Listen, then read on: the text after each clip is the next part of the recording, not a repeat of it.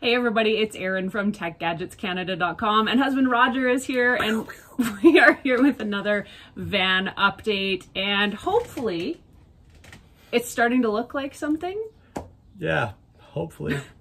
This was not a couple weeks, I was gonna say a week, but it's been a couple weeks. It was not a couple weeks of put it in, take it out, do it over, but it was definitely what I would call a week of lots of little things. Would you agree? Yeah, I would agree. I'm sure we'll go into some more detail, but it sort of seems like, you know, we plan a process that has 5 steps, and then after you complete step 2, you realize you need a whole bunch more things before you can even begin step 3. So it's actually 12 steps instead of 5. Yeah. Been like that, but it's coming around. It's coming around. A couple of the big advancements in the last couple weeks are what you can see up here. We'll step out of the way and let you guys have a look. So we got our upper cabinets in finally, and we're really excited about those. We talked a little bit in our last video about some of the modifications we made to those cabinets and why we needed to make them, but they're in and we're pretty happy with them size-wise, I think, overall, and build quality, would you say? Yep. Yep, solid bronze metal performance. For now. The other thing that we have started working on is the bed platform, which you can also probably see just a bit here and behind us. So Roger, why don't you tell our friends what we have done with the bed platform? Yeah, okay. I kind of had it in mind to, you know, make these sort of like modular bed platform with like slats and like on a frame. You can kind of take it out like it's a breakfast tray, and that way you can modify the storage space and stuff like that. I did not know about this. Yeah, but I didn't do any of that. I didn't try to plan any of that into this van. We basically built the van bed platform like this, created the walls underneath for the storage area. So in our case, you know, we've got what we call the puppy box, which is the kennel that our dogs will travel in. Yeah. And if you're using the van and you don't have dogs, then that's a great luggage storage compartment for you too. So to just build that box essentially, and then we've got a couple of partitions at the back in the what everyone calls the garage area, and those are measured to fit some bins. And if we show you that, I'll give you some insight into one of the fights that Erin and I always have when we work on these vans, right? But anyway, the point is that those are just like partitions that are standing up, and they don't have any real structure to them by themselves. Their structure comes into place when we put the bed platform in and we start to screw in these planks on top. So Erin had the idea that it might be nice to use cedar underneath the bed platform, and I'm all about cedar. I love the look of it and the smell of it. So the van, it smells great. Yeah. Smell-o-vision television for you guys right now, but it does really smell nice in here. It's beautiful. It's like a Swedish sauna. You know? But yeah, I believe they pronounce it sauna. Sauna. It's like a sauna. The sauna. So what we did was we just went to Home Depot, bought 5.5-inch fence boards, cedar fence boards, cut them down to size, and then those are going to be the span of our bed platform. They're going to work. They're going to be strong enough to support us when we're sleeping. They are going to hold together all that kind of framework that I told you about underneath. And I want to believe that cedar wood has a mold resistant property that a lot of van lifers talk about. How you line chests with cedar. Yeah, exactly. Right? And there's like storage. a closet liner that you can buy that's made of cedar, and it keeps moths away and whatnot. But the point of it is that, you know, a lot of van life people know that you can have problems with mildew or mold underneath your mattress. And so getting some air circulation underneath that is key. And, you know, we've got the air circulation, and I want to believe the cedar will help, you know, mitigate some of that mold. We'll report back. So what else did we do? Oh, the other huge thing we did is right up here. This... Roger loves doing this stuff. Roger loves cutting holes into things and then figuring it out as he goes. But we installed the air conditioner. This is the Dometic Air Conditioner, the Brisk 2 Evo. And we're going to do another separate video actually about that air conditioner and the installation and all that, as well as the fan that we've installed for ventilation. But that was a huge project this week, which kind of we've never done before. I've certainly never done before, but talk a little bit about that. Yeah, it magically worked out. The hard part is getting the unit on the roof. Yeah. The easy part is cutting the hole in the roof and, you know, measuring up the area and stuff like that. It actually assembled pretty easily too, once it was up on the roof. I'm surprised, incidentally, at how well designed it is. Yeah. We're really, really concerned about water tightness in the seal. The seal is just a dense foam, it seems. And it's, you know, the installation instructions are They're good, like they're pretty good. It's basically, yeah, like it's got an edge, like almost like a frame of this foam around it. And I was like, well, what are we sealing it with? Yeah. Where's the caulking? Where's the butyl tape? How are we making it waterproof? And Roger's like, nothing in the instructions says we're supposed to do that. You just kind of put it down on top and then it sort of sandwiches with the bottom piece and it gives you, I guess, a compression fit. Yeah. And so we didn't believe that. So we put it up and then left it in 3 days of kind of torrential rain. It was brutally wet. Yeah, like the rain was insane. It was monsoon season and it didn't drip, like not one drip in the van. So kudos to Dometic for that seal. And the reason why I think I don't believe it or was reluctant to believe it is because for anyone who's put a fantastic fan in, you know that you're going to seal that with butyl tape and then you're going to like dump that lap sealant all over it to make sure that you get a watertight seal. And there's nothing like that with the air conditioner. So I was hesitant to believe it, but it stood a pretty solid test. So yep, and so then you cover it up with the little shroud, the plastic, the kind of nice finishing bits in there that has all the knobs and controls and louvers or levers and such on it. So it looks really great. We're really happy with it.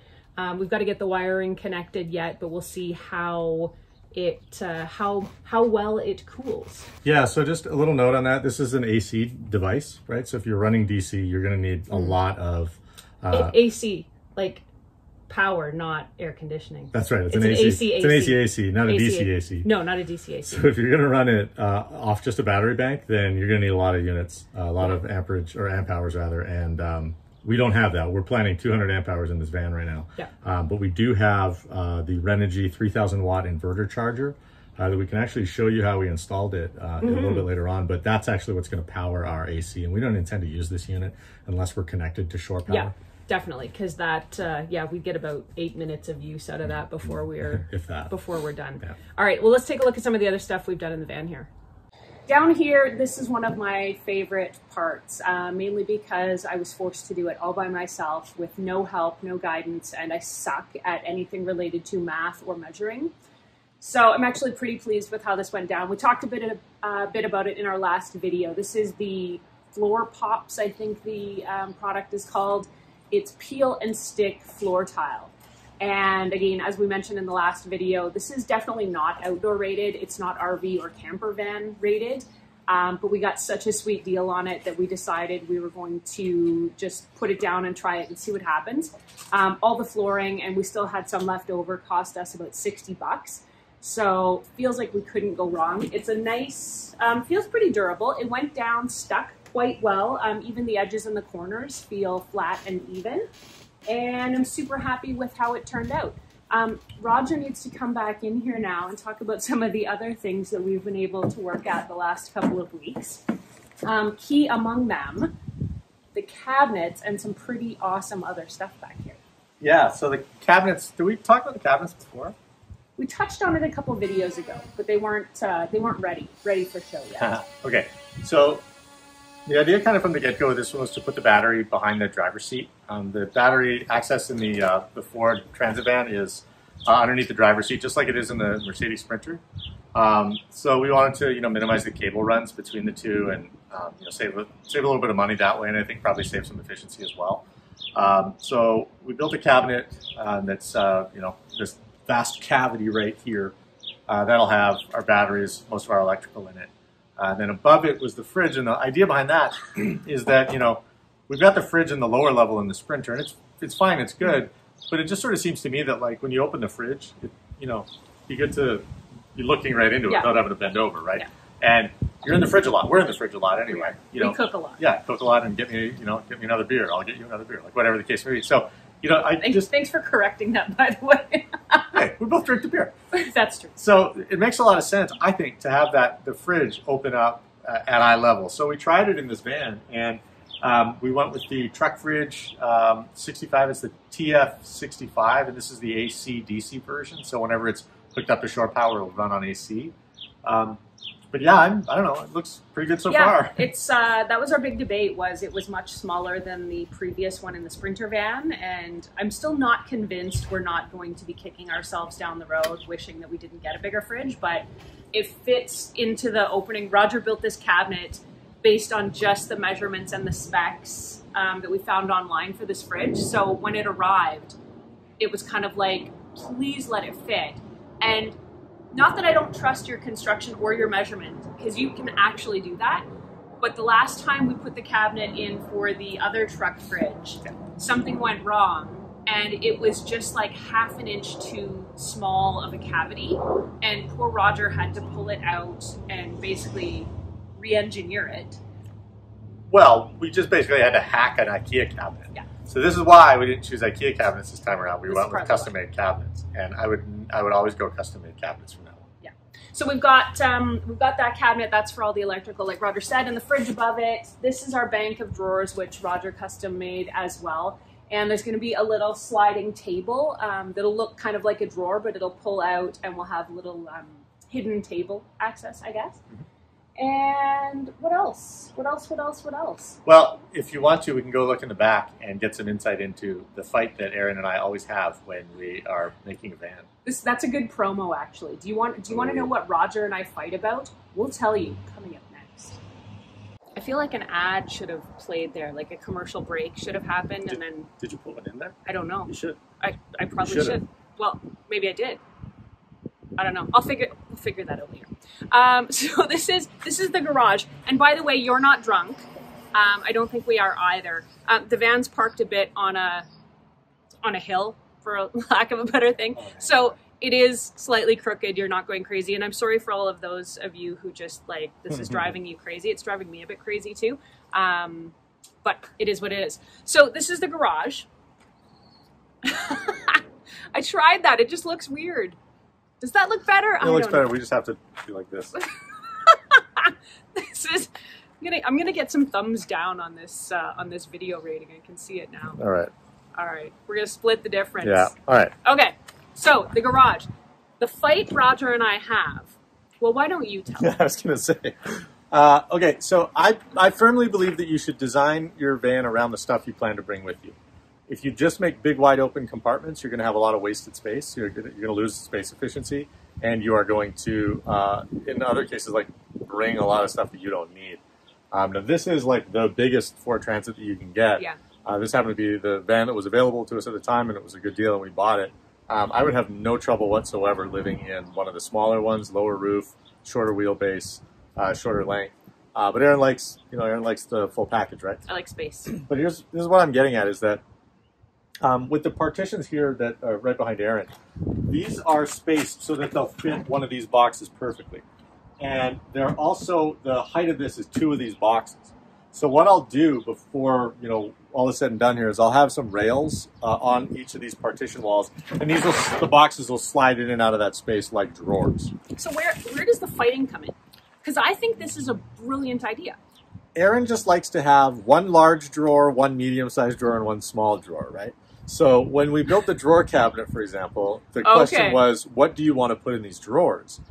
And I was like, how can I tell you? We haven't lived in it yet. We haven't camped in it yet. How do I know what I need to bring? Which I think is fair enough, right?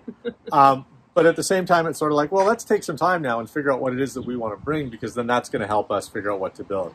In much the same way that, we realized after the first van build, we need a propane stove. Yeah. Because we like to cook a lot, and we're going to need that kind of cooking capability within the van, because if it's raining outside or we meet inclement weather, which we often do. Yeah, especially traveling in the winter. Yeah. And I mean, we love the road trip hack of hitting the Starbucks every morning and getting the egg bites and the coffee, but it's also nice to be able to make your own. So, we know what we need. So in much the same way that you're going to design a van that has the appliances you need, I think you should also consider the space that you need to use and design your storage, your cupboards, your overhead cabinets and stuff like that around the things that you need to bring. So put some thought into that. That was a terrible fight. That was pretty big fight. Yeah. You played dirty, though. That's not cool. Not cool. I was trying to be helpful the whole time. You mentioned the propane stove, and that's a really good place to leave this and tee up what we're working on next. So we also went with Dometic for our propane stove and our new sink, which I am super excited about. You guys are going to have to tune in to the next episode to see this. I'm super bummed about the sink. Thank you, Dometic. That sink is awesome. It's way better than the hack job I had put together. Okay, but wait. Don't tell people why you're bummed about the sink. We got to save something for the next video. Sure. We'll talk about why the sink is why I'm in love with it and why it's a disappointment to you. Hang on. No, it's not. The sink's amazing. I'm This is super us bummed fighting about it. again, I'm by like the really bummed about this amazing sink. You're bummed because you don't get to do a special project, which is... Which would have been amazing, right? But anyway. Okay, yeah. We'll talk about that next time. But we do have some construction work to do on another cabinet for the stove and the sink, which we'll talk about. And we're going to finish off the bed compartment here. And then we're actually thinking about taking it out and just throwing the mattress in, sleeping in it for a night, and just seeing how, you know, how livable it is. How she goes. How she goes. All right. So that, is there anything else you can think of that we want to throw in here? No, I'm good. We're good. We got dinner reservations too, so it's I think this is a very efficient use of the time. And us fighting. All right, we're gonna go fight over dinner. Thanks everybody for watching this video, and just a reminder, if you want to see more about what we're doing, you can head over to techgadgetscanada.com. You can also always find me on Twitter or Instagram. I'm at Erin LYYC. And do you know the Facebook page? Yes. Facebook.com/ Tech Gadgets Canada. Ooh.